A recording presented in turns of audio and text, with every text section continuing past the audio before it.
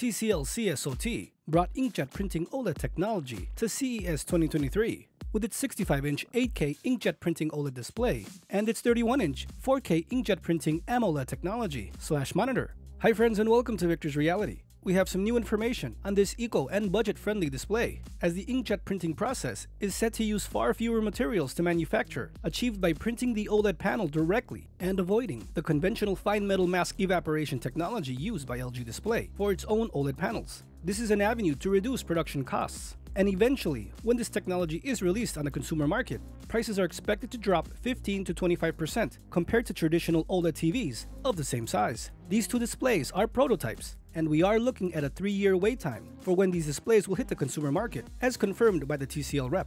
And here's all the news, friends, on this new technology that I've been able to get. We are looking at here a 65-inch 8K inkjet printing OLED TV display with 99% of the DCI-P3 color coverage and an extremely wide viewing angle of 135 degrees. The highlights here, with an extremely narrow bezel, 8K ultra-fine screen quality, the immersive wide viewing angles, and the ultimate vivid color gamut. So let's take a listen to the information the TCL rep had to offer. The big problem of OLED is like the IS image sticking or the lifetime. I think there's some problem need to overcome. Okay. But we think the inkjet printing, this technology, will be use the less material. Less material. So we think in the future the cost this technology will be cost down. Cost down than the vapor type. Yeah. So this is our technology trend. Yeah. So this is when it comes out, it's going to be more affordable than the regular OLED. Yeah. To the normal OLED type.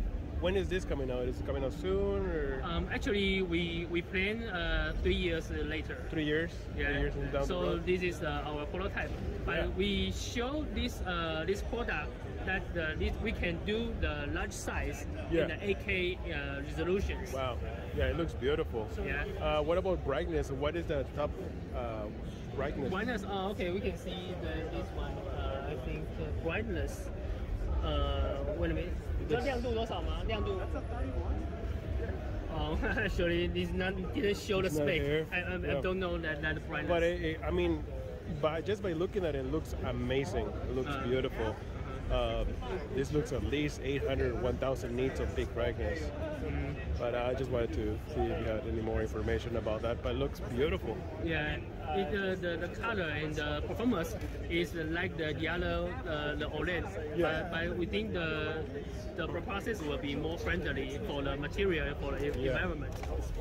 So longevity, the life longevity on this technology is similar to regular TVs. Is it longer? Does it last longer? You mean the lifetime? Lifespan. Yes. Actually, lifetime has some problem need to overcome. Okay.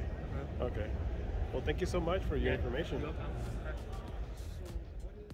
There you have it, friends. Jolster G4K was able to ask the question, does this inkjet printing technology last longer, or does it have less burn-in than regular OLEDs? And the TCL rep said there are still things to overcome with this technology, hence the 3-year waiting period, although the rep couldn't confirm any kind of brightness levels. From what we can see, it looks amazing. It is very bright and so inky. This truly looks next gen, and just to know that it'll even be cheaper than the current OLED market when it was introduced. That to me sounds like a winner, especially with early adopter technology. It's good to know they'll be cheaper, so at least we have that to look forward to, especially waiting in these 3 years. And the rep was touting it will be very eco-friendly, friendlier than current OLEDs. So I'm sure as technology is improving, that's a plus in everyone's book. So you can see here, friends, eco and budget-friendly technology with a new OLED process. Is 3 years very soon? At least they're in the prototype stage and we're out of paper.